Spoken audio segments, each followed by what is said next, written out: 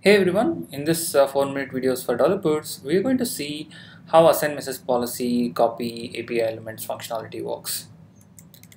Prerequisites for this video: you need Apigee Edge account. You can sign up at apigee.com/edge. You need basic understanding of Apigee API proxy. For that, you can refer earlier 4-minute videos. Let's take a use case here to explain how assign message policy copy element works.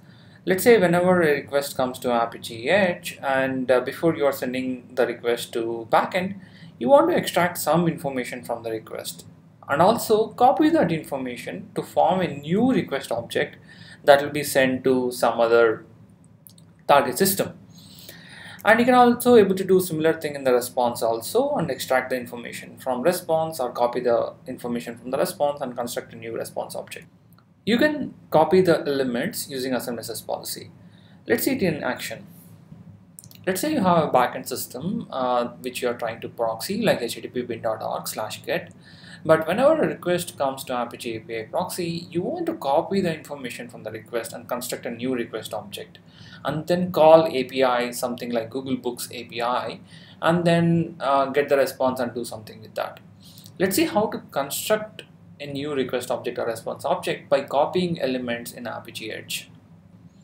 To see that in action, navigate to API proxies and click on Plex proxy button. Once in the proxy creation screen, click on reverse proxy, choose next. I'm going to name my proxy as assign message copy demo, then /v1/assign message copy. So I'm going to use the backend as http bin.org/get and then choose as a pass-through, build and deploy. Once proxy is deployed, navigate to develop screen. As you can see here, I have an API using which I can able to make an HTTP call. Let's say I'm sending a query parameter q is equal to node.js, and then I want to extract this query parameter and construct a new request object and then call Google API's endpoint before the request goes to HTTP bin API.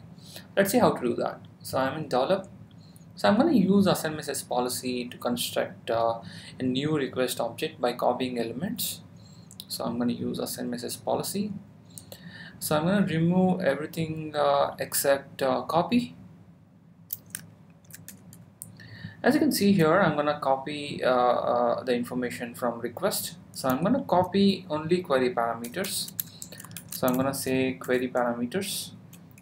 So I'm going to copy the query param q. So I will say query param name is equal to q. So I'm going to copy this request elements. I'm going to construct a new object. So I'm going to say assign to create a new object. I'm going to say it as new object as Google Books request. So I have constructed a new request object and then try to use this object to make an API call to Google Books. So I'm going to attach a service caller policy using which I can able to make an API call to some other target. I'm going to give the target endpoint as /volumes. As you can see here, I'm not giving any query parameter, and I'm going to take this request, newly constructed request, I'm going to give it to this particular service caller request. So what I'm doing is basically I'm constructing a new request object by copying the elements from original request and then giving it to service caller policy to make an API call to Google Books before hitting the HTTP bin target. Let's see it in action. Click on save. So navigate to trace, start trace session. So I'm going to make an API call to q is equal to node.js.